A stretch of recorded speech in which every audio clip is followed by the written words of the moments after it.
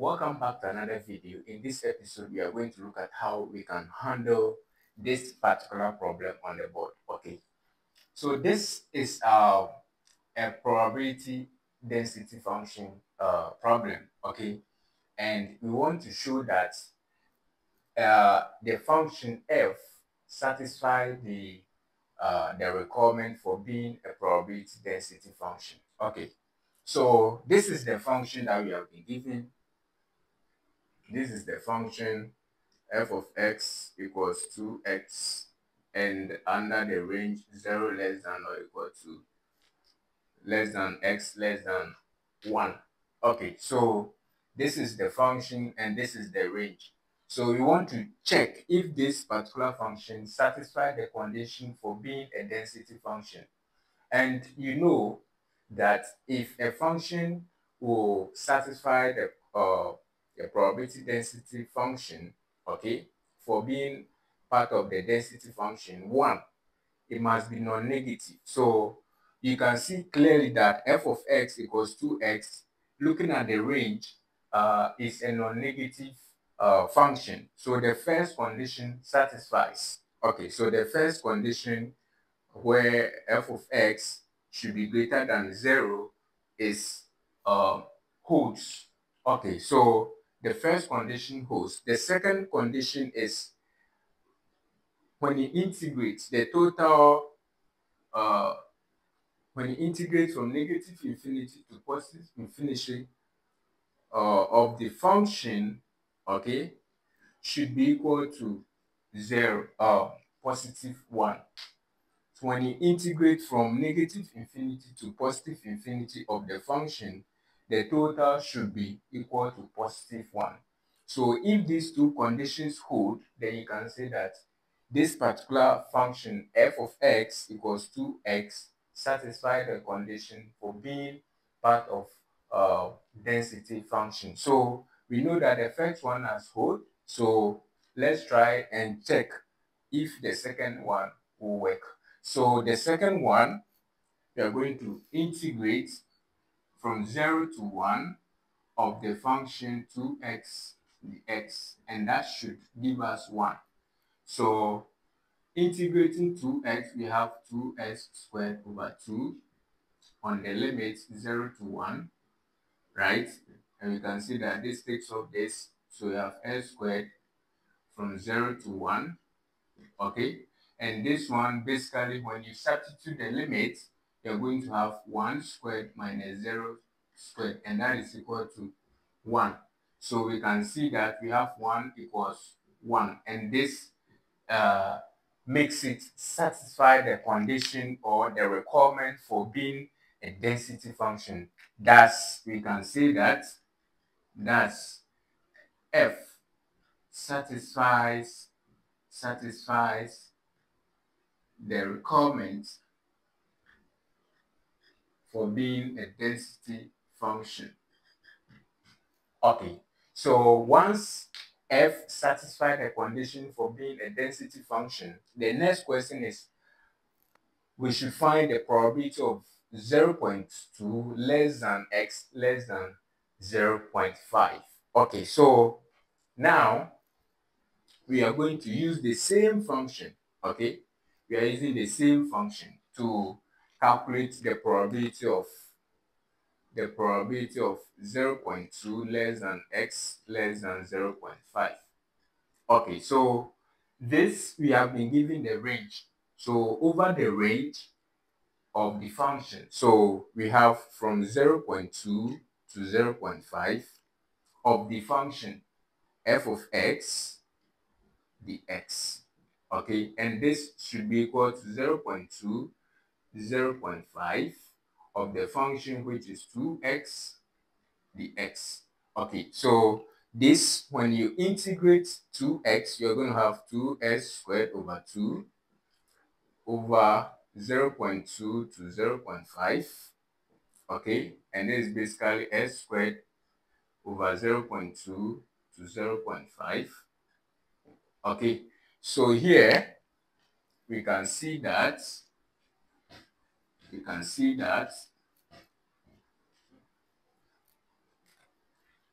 when you substitute the limit, you're going to have 0.5 squared minus 0.2 squared, right? And this is basically 0.25 minus 0.04. Okay, so this, when you compute it very well, you're going to have 0.21. Okay, so we can say that that's the probability of 0.2 less than x less than 0.5 is equal to 0.21. So that's for the I. The I, we have been given a conditional probability, that is 0.2 less than x less than 0.5, given that x is greater than 0.25. Okay, so this is a conditional probability, so we have to treat it as such, right? And we know the condition for the conditional probability, right? We know that probability of A given B is equal to probability of A intersection B over probability of B, right? So once we know this property, we can go ahead and do this conditional probability with save. All right, so from here,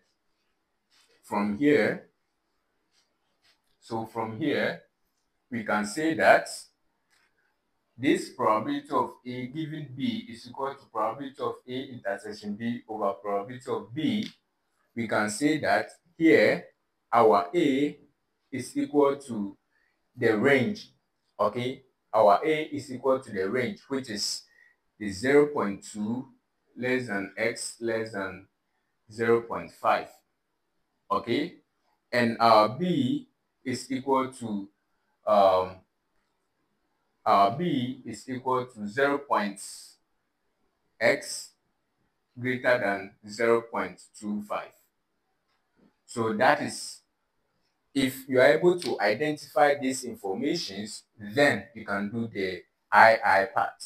Okay, so once we have this, we just have to compute the probability of 0.2 less than x less than 0.25, less than 0.5. Okay, so here we have to write that probability of 0.2 less than x less than 0.5, given that x is less than 0.2, s is greater than 0.25 in the probability condition form, the conditional probability form. So that basically gives us probability of 0.25, right, less than x less than x, right, 0.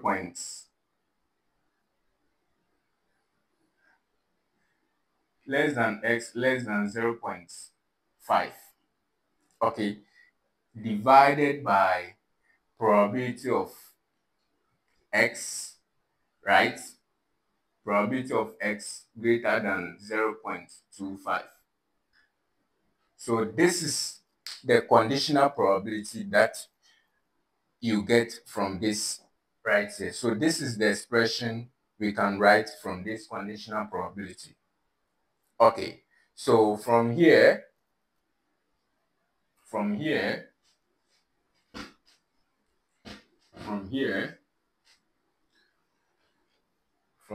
we can say that probability of 0.25 less than x less than 0.5, right? This particular one, right, is, we can compute this particular one. Then when we are done, we divide it by the probability of x greater than 0.25. Okay, so let's do the numerator. When we are done, then we handle it with the denominator as well. Okay, so we integrate this from 0.25 to 0.5 of the function, right? So this we are going to have from 0.25 to 0.5 of 2x dx. Okay, so this is basically equal to x squared, 0.25, 0.5 here. So this one, when you substitute the limits, 0.5 squared minus 0.25 squared. So this is equal to 0.25 minus 0.25 minus 0.0625. Okay, so this is what we have. Okay, this is what you have. So this one, when you do the computations very well, you're going to have 0.1875. So that is the probability for this one. Okay, so now we combine it with the denominator, which is the probability of x greater than 0.25. Okay, so with that, we know that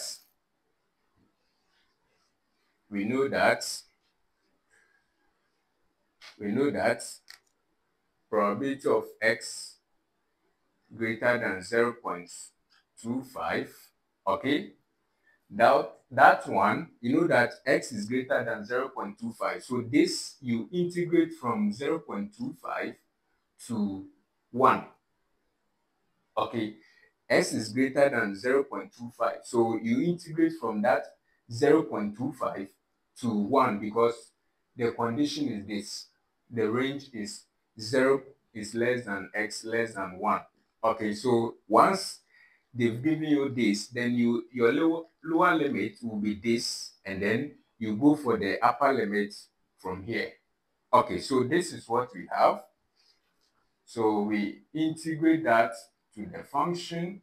Okay, so you know that when you integrate 2x, you are going to have s squared, right, from 0.25 to 1 over here, and that is equal to 1 squared minus 0.25 squared, right? And that is basically 1 minus 0.25 is 0.0625.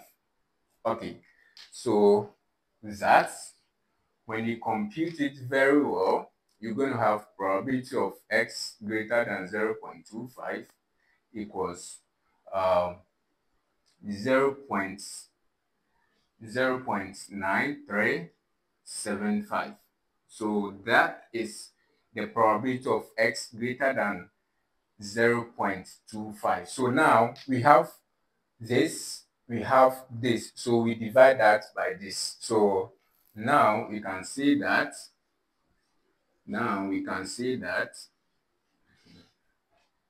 our probability, our conditional probability is now 0.25 less than x less than 0.5, given that x is greater than 0.25, will be equal to 0.1875 over 0.9375, and that is basically equal to 0.2.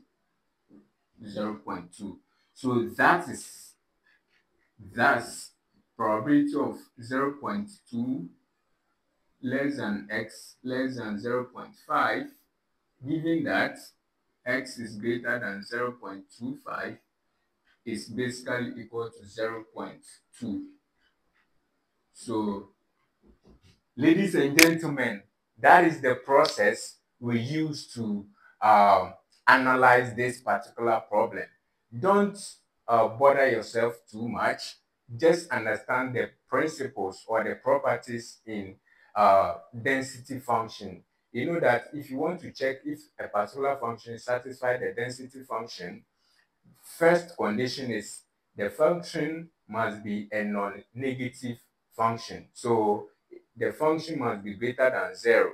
Then the second one is the total probability. When you sum everything, it should be equal to 1. Okay, so the function that you have been given, when you integrate from negative infinity to positive infinity, specifically over the range that you have been given, when you finish everything, it should be equal to 1. So if these two conditions holds, then you can say that that particular function or that particular probability density function satisfies the requirement for being a probability density function. Then this particular function that follows just have to understand the conditions for conditional probability.